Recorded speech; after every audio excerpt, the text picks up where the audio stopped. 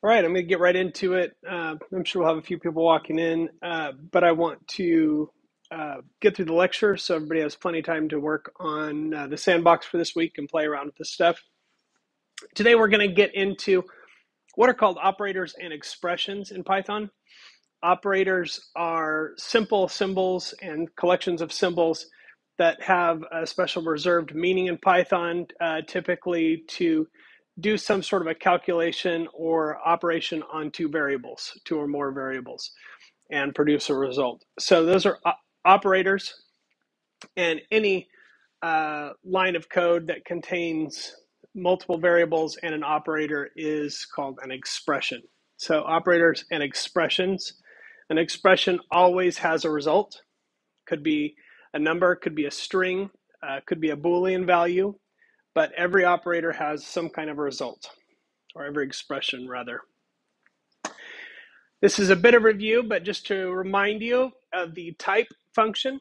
The type function returns a string that indicates the type of the object that you give it. So it takes multiple parameters, but the one we're really concerned with is the object parameter, and that's the main required parameter, and it will return a string indicating the type of that specified object.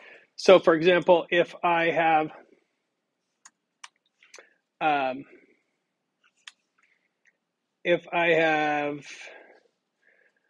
int value, let's say I create an integer. If I want to see what that is, I can use print in conjunction with the type to return int value. And when I run that, don't need to debug that, it doesn't have any bugs, but it's the same as running it. What it prints out is the class, it's a class called int. So it's an integer. This is useful for a lot of reasons.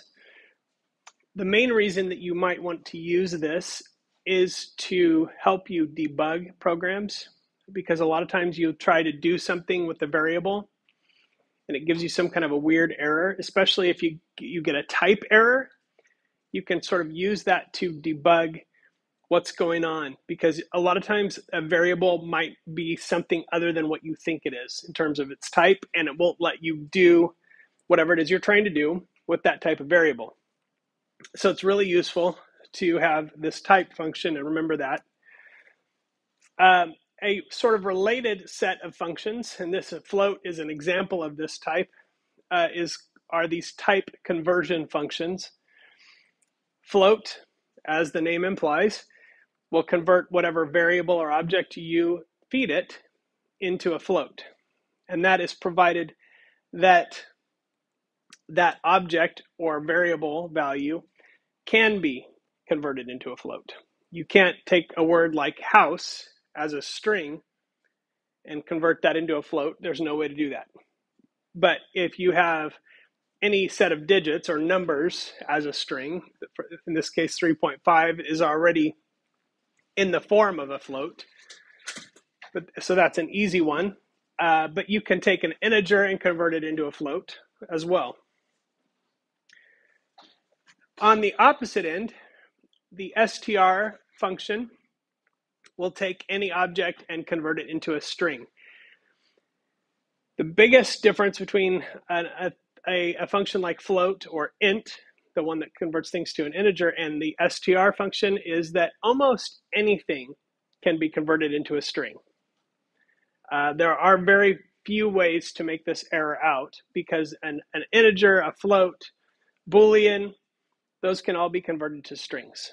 So if you are working with output that you are splicing together or working with it in the form of a string, it's a pretty easy target. If you're trying to put two strings together and it's giving you a type error, the easiest thing to do is convert all of those to actual strings using this function to make sure that they're strings. So this is a nice one to have sort of in your back pocket as well. So getting into operators. Operators are math, and it's pretty basic math. This is not a computer science course that requires like calculus level knowledge. This is basic algebra and even below that, mostly arithmetic. But even so, if you're majoring in computer science and the math part is intimidating to you, let me just encourage you to not get in over your head before it's time, not get overwhelmed by things before you actually get into them, because I think although computer science has some pretty math heavy stuff, and even software development requires some math, letting yourself get intimidated by that is a bit premature. I think a lot of people find that once you get into it, it's not so bad. But in this case, in this class, we're starting very basic. The very first, the most common, the one that you've already used, the equal sign, is called the assignment operator. And all that means is you're taking a variable and you're saying this variable is this value. In other words, you're putting the value of 3, the integer 3, into the variable x. So assignment. So x in this case equals 3, because we just said x equals 3. Addition, the addition operator, pretty obvious, plus sign. In this case, you're taking two values and adding them together. So x equals 3 plus 1. What does x equal in this case? 4. Boy, somebody should have had a more nutritious lunch, I guess. So yeah, addition. So x equals 4 in this case. Subtraction, another oldie but a goodie. In this case, x equals 3 minus 1.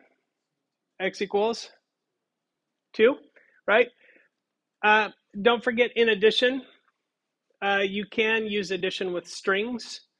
And when you add two strings together, it doesn't try and convert them and do math with them. It just takes those two strings and puts them together.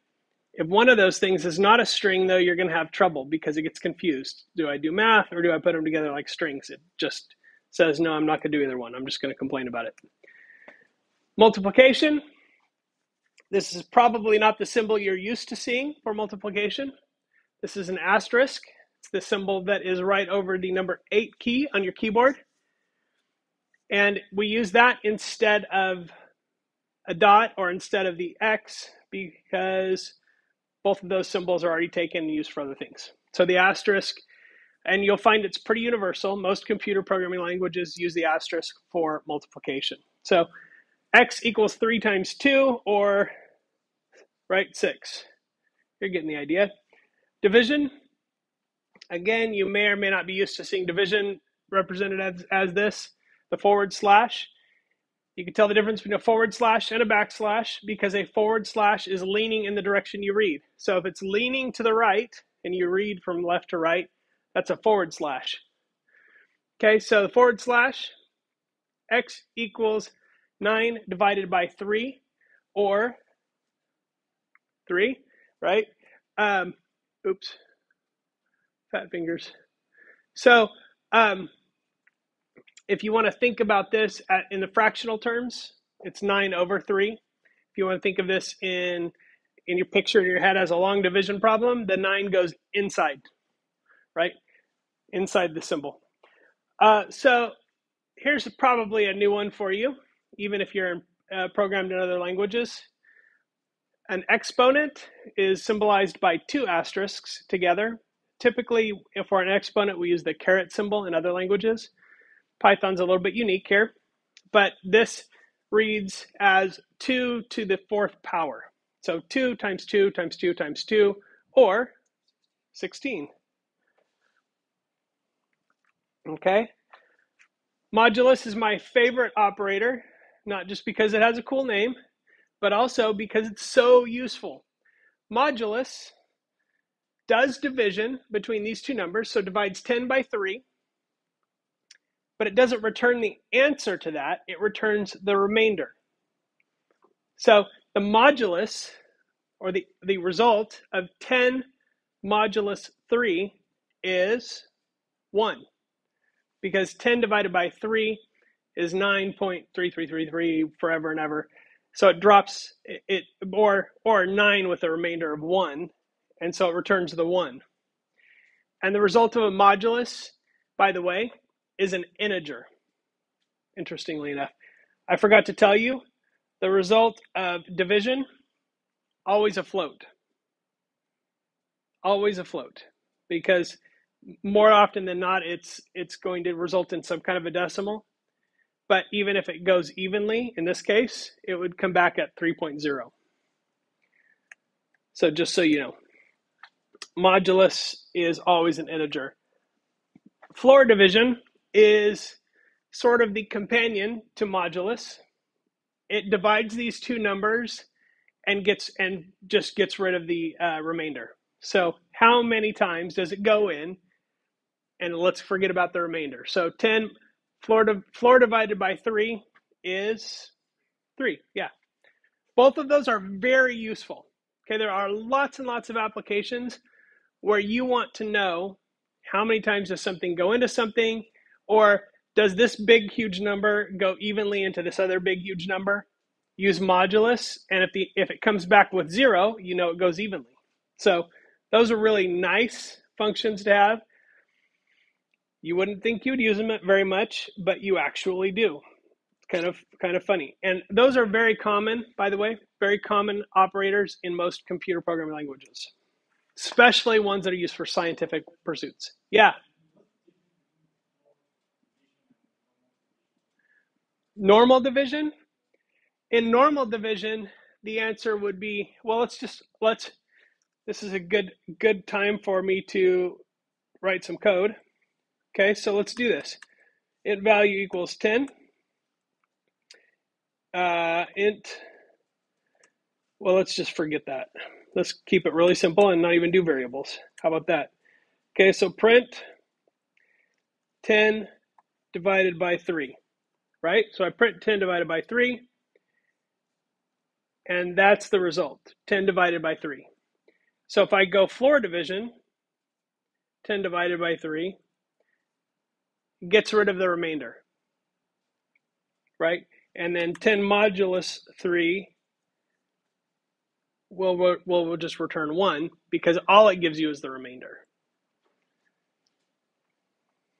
So you could do, without doing a decimal, if you wanted to do division that showed the whole number and a whole number remainder, you could use the floor division and the modulus together to come up with the whole number and the remainder. That's another way that people use that sometimes. Question? For the floor division, does that also return as an integer, or is that always an integer? Because it just does. Yeah. So it's like 10 divided by 5, though, like I said, always comes back a float, even if it goes evenly. It's one of those things that you just kind of like, either you remember it or you get reminded of it at some point. Luckily, float and integer are relatively compatible. It's not like a string and a float, you know what I mean? So it is a little bit better. Another one of my favorites is the increment operator. This is a nice shortcut for incrementing a variable. So if let's say I have a variable called x and I want it to count up, I could say each time I could go x, like let's say x equals 1 to start with. If I go x equals x, so 1 equals 1 plus 3, then it would equal 4. Because x equals x plus 3, if x is 1, then it's 4. So let's look at this in code, because it's a little weird. So if I go x equals 1, and then I say x equals x plus 1, and then I print x, then x is going to equal 2. Because when I added this line of x equals x plus 1, the value of x started at 1, and then it incremented. But the faster way to write this, I could save myself a couple keystrokes by writing x plus equals 1. So if I write x plus equals 1, then I get the same thing. So if I wanted to create a program that counted, I would just set up a while loop here. And now, oops, my bad. Got killed by the capitalization bug here. Okay, so now my computer's just counting really, really fast. It's already at like 3, 4, 5, 6 million something. Kind of a boring program, but you get the idea. So each time this loops through, it X goes up by 1, and then it prints it. Then it goes by 1, then it prints it. Then it goes by 1, and I'll just do that until my computer explodes or dies, which probably will be a while before that happened. Eventually, it would come to a number so big it would crash my computer because it would run out of memory, but that would also take quite a while. So increment, so plus equals is how you increment a variable by that number. You can also do it with subtraction, division, exponents, and floor division. So all of those are available as options. Okay, so I would be remiss if I didn't mention order of operations. If you've taken algebra, you kind of have a sense of order of operations. Okay, it's the correct order for processing a math problem. So, for example, if I have 3 plus 1 times 4, right? The answer to that could be done by saying 3 plus 1 equals 4, and then 4 times 4 equals 16, right? But that would be wrong, because the way I should be doing this is the opposite way. And instead of adding 3 plus 1, I should do the multiplication first. So 3 plus 1 times 4, which is 4, equals 7. So depending on which order I do those operations in, I could get completely different answers. So there is a universally accepted correct way of processing the order of operation. And if you want to remember this word, it doesn't mean anything. PEMDAS, PEMDAS, helps you. It's a mnemonic device that helps you remember the order of operations. So you go parentheses, exponents, multiplication and division, addition and subtraction in that order, and then always from right to left. So if I wanted to solve this problem, which calculation would I do first? Which one? This one here? Remember, you always go right to left. So parentheses first, right to left. So this becomes 5 plus 4, and then I do this parentheses, which inside these parentheses, which thing do I do first? 4 to the power of 5, which is, any math whizzes in here?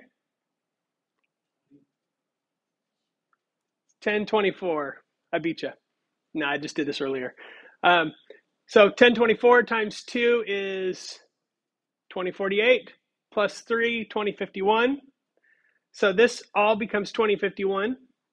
So I have 5 plus 4 times 2051 plus 30 divided by 6. Now going left to right, I have 4 times 2051. Yeah, exactly. And then plus 5 plus 5. So that is the order that Python will use when interpreting that formula. What I would say is, number one, it's important to remember the order of operation so you don't screw up a formula when you're putting into Python and get the wrong answer. Second thing is, You can put parentheses anywhere you want, even when it's redundant, even when it's not necessary. I could put parentheses around this just so that in my brain, I'm grouping parts of my equation. And parentheses are a really nice way to do that. Yeah, it's a little bit redundant, but if you're a kind of a visual person and seeing that helps you remember what gets done in which order, that's totally okay to do. It does not affect the outcome unless you put parentheses in a place where it's not logical. Then it would mess things up. Such as if I put parentheses around this, then it becomes 5 plus 4, and that gets multiplied times 2048, drastically changing the outcome, right? So you need to know what it is you're doing. But if you keep this in mind, parentheses, exponents, multiplication, division, addition and subtraction from left to right, then you can do this. Also, another thing that helps me, because I'm not what you would call a math guy. Okay, I've had lots and lots of stats. I don't have a computer science graduate degree. Okay, so I'm not super strong with math. But what I do in situations like this where I have a complex formula is I might break it down into steps and use variables. So I might take this code if I'm building a formula, and instead of this, I might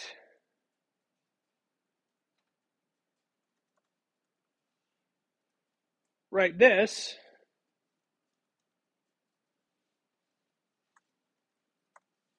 Oops. I might write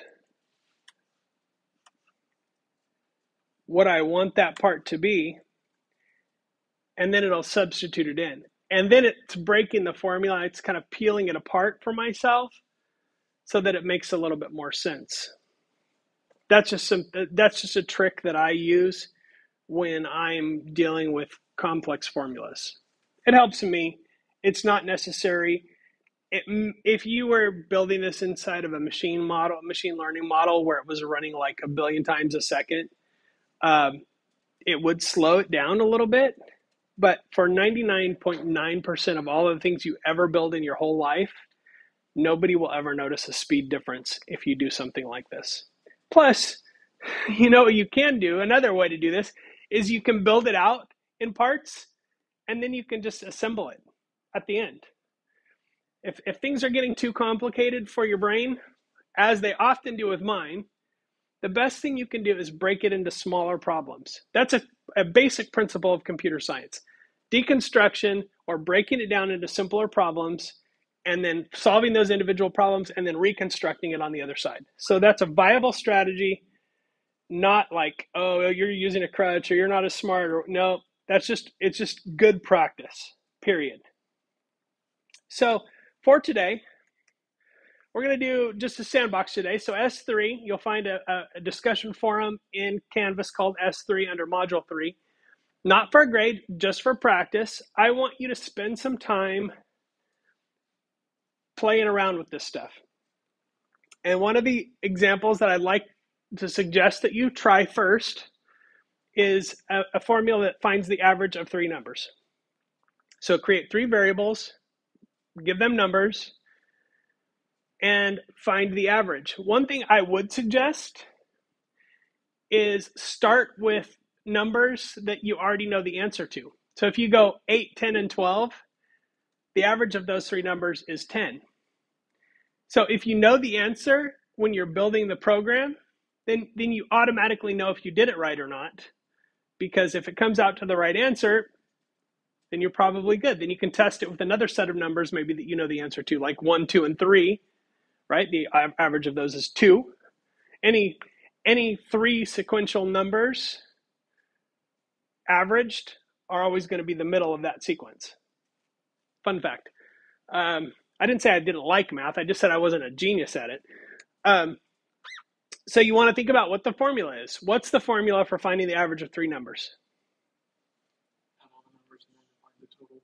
Yeah. So add the numbers. and divide the total by 3 because there's 3 numbers. And can we express that in Python? Sure, you bet. Easy, right? So if we have int1, int2, and int3 as our numbers, 10, if we can type, 11, 12. So answer, I better follow my own rule, which would mean it's a float. Float answer equals, and I'm going to use parentheses because we have to add them first, int1 plus int2 plus int3, and then divide all of that by 3. And then print float answer, right? So there's a basic formula. And as I said, any 3 numbers in sequence, the middle one is the average, okay? And it will come back as a float, even if they were all integers, even if it's an even number. So play around with stuff like this. Look up things like the formula to convert metric units to, stupid yards, or like maybe Celsius to Fahrenheit or something like that. Try different scientific conversions, play around, see about how you would present the answer to this. Now remember,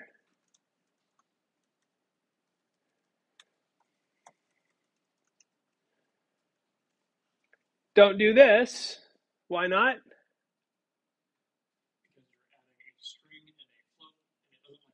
It will not like that. You are correct. So I can do this. That's an easy way to do it. Print them both on the same line. Or I could do this and do an on-the-fly string conversion of that float. Would go the same way. So there are lots of different ways to do things, and that's kind of one of the great things about programming, is it gives you a lot of creative freedom in how to do things. So play around with stuff. I could also, use, as we did last time,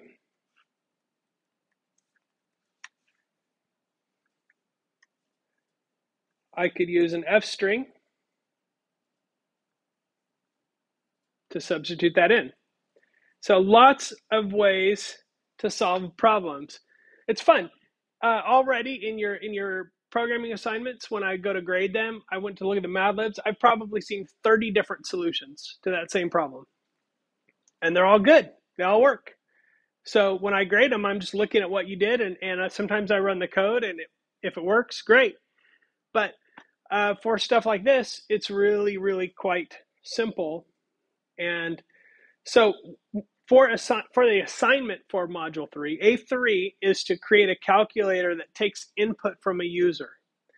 So all I'm going to have to do differently here, remember input, the function takes an argument that becomes the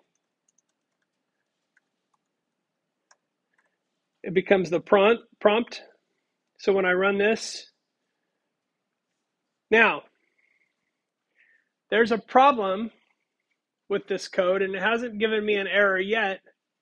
Who wants to tell me what the problem with this code is? Yeah. What is going to become a string value instead of a integer like the rest? Yeah. When we take input from a user, it is always a string, no matter what they type. If they type 11.0, it's a string. If they type 136, it's a string. So when I go to do this math, it's going to throw an error, and I'll get a type error.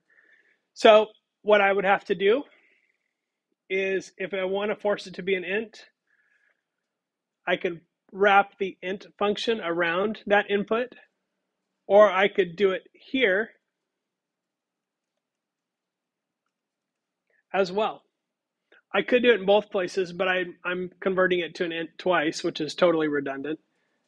So it doesn't matter where I do it, but I have to make sure that that is an int.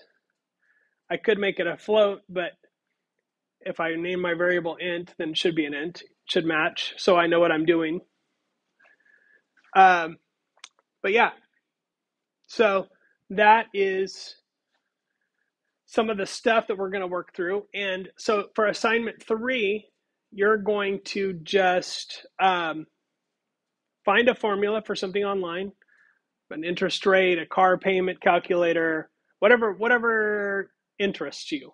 It does not have to be a long program. It doesn't really have to be any longer than this one, where you're taking input from a user, you're plugging it into a formula, and you're presenting the result in some kind of meaningful way. One thing that I'd like you to be aware of as you start thinking about this is what we call the first level of sort of bulletproofing your projects. Okay, the first level of user interface bulletproofing is good input prompts. Now, that doesn't do anything to prevent the user from writing car in that. So we've got multiple levels. We've got at least 3 levels that we're going to go through in this class. But the first level is prompting the user so they know what to put in there. Not a lot of people, like if you showed this to your grandma, she's probably not going to want, unless your grandma's a coder, she's not going to know what an int is. So you want to have good input prompts so that people know what you're expecting them to put in. And that helps your code have fewer problems down the road. Now, later on, we are actually going to, the second level is actually checking the input to see if it works. And the third level is, if something slips by all of that, how do you recover from an error in your code or from an error using the input? So those are sort of the 3 levels. But the first that we can start right now is having good input prompts. Any questions about this?